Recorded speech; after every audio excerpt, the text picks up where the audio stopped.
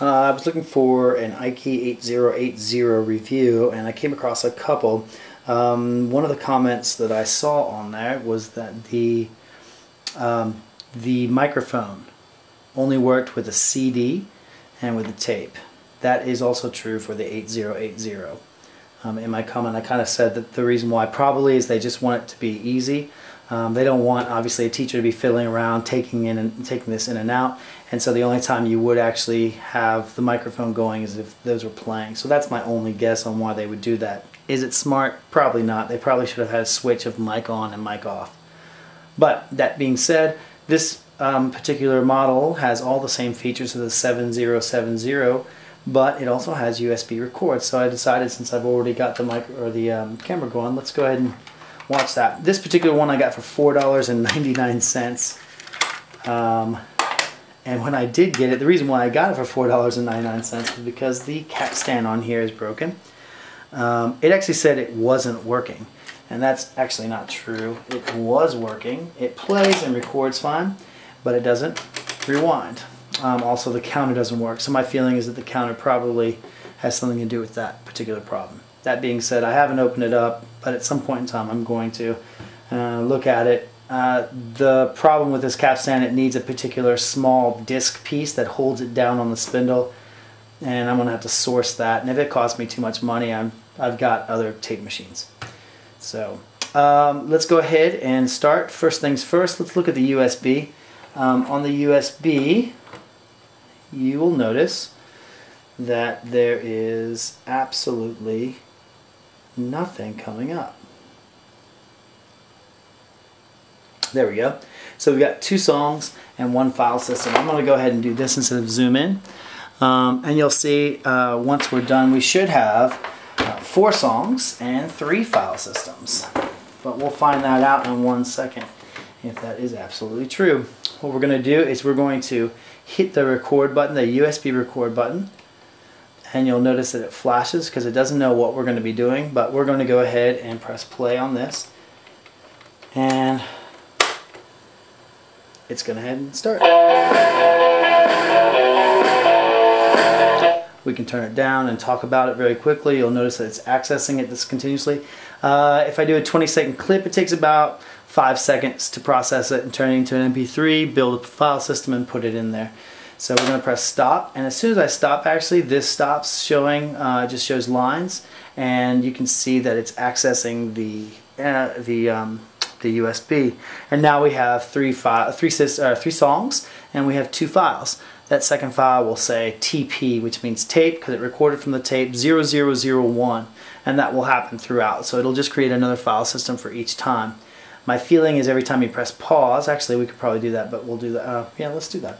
So let's go ahead and press record. We're going to hit 4 now. We're going to hit this. And let's hit pause. That didn't work. Maybe pause. And then play again. And now we've got number 2. Pause. Begin 3. And play again. And that's how you'd record your analog. Okay, and for each one of those you're going to have 3 to 5 seconds right now. So once we press stop, it's going to process all those, and we should have file system 3, so file 03, and we should have 6 songs. Yep, 6 songs, 3 file systems. So that's kind of how the USB works. Again, with such a little amount of input or output, actually, that you can see, it does everything relatively good, I think, for just having a little LED system. So let's go ahead and look at our LCD. Let's go ahead and look at the DVD.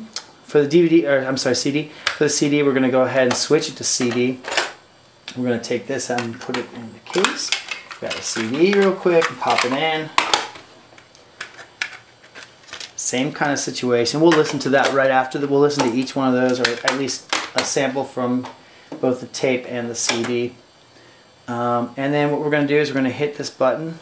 Actually, we're going to press play first on the CD. I notice that if it doesn't recognize a CD, I can't press this record.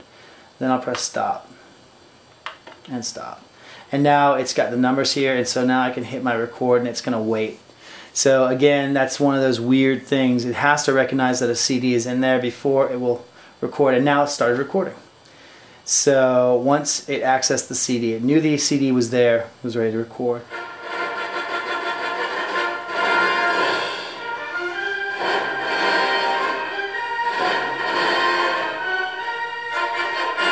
I'm going to go ahead and stop and stop.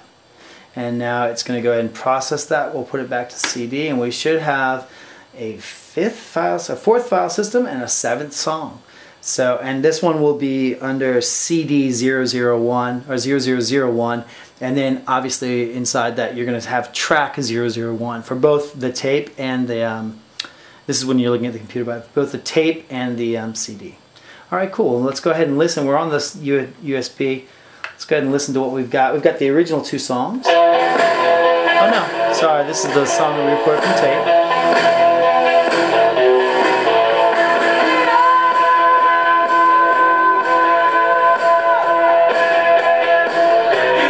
So that's pretty good. So it's really good for going to MP3. Let's go ahead and hit the next one.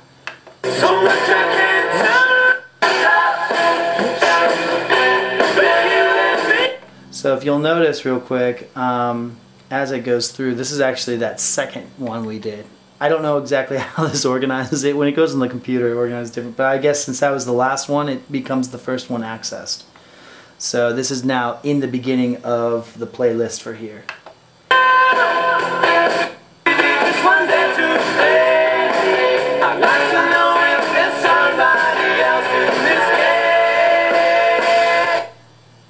Okay.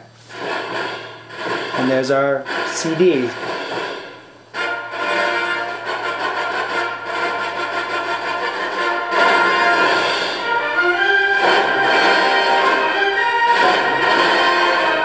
Okay, so we're going to go ahead and press stop on that. And we've got it. So what I'm going to do, also you can skip through folders. Like I said, we've got 4 folders. Let's go to the 4th folder. I believe that's the one we want. That would be the most, that would be the one that I put on the computer. Yep. So that's the one that I got from the computer. So I'm going to go ahead and press tape. Or not press tape, but we're still on USB. I'm going to kind of fast forward a little bit on this, so get past the leader. And then what I'm going to do is I'm going to press play. Nope. Sorry. I'm going to go ahead and go to the folder, so I want to skip folders. 1, 2, 3, 4, there we go. I'm going to go ahead and press play. Actually, I'm going to press record and then play.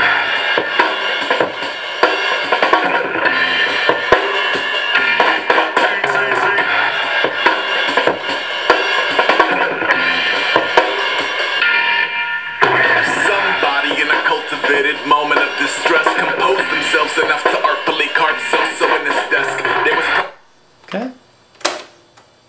Now, unfortunately, I don't have rewind, so we can't really listen to it like that. We'll just, whoops, fast forward. If anyone knows where I can get a part for that, that'd be awesome. Or maybe just, you know, get it from an old cassette deck or something. I'm not sure, but I'm not sure if all those parts are all pretty basic. By the way, that's me using the microphone.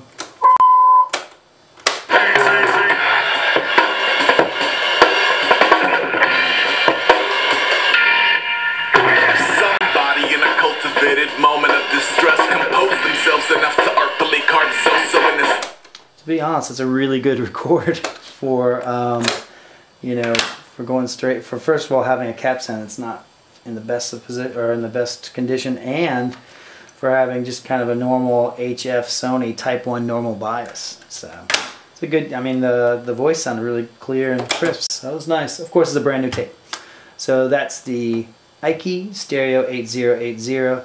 Again, I could show you the mic, but it's just a bunch of feedback. I've tried several times to do it without that. You know, I'll go ahead and just kind of do that. So again, you have to have a CD playing, so we'll have to put it on CD.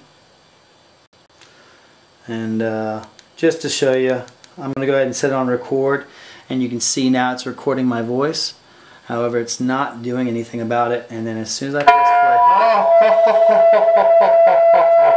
testing 1, 2, too much feedback, and I press stop, and it's still recording on this. So there you go. There's the Eiki 8080. I think that this would probably function a lot better as a recorder for audio, for analog to digital, than much else. And also, I think for me, at least, I'm going to be using it for a DVD player. There you go. For I think it was $12.99 at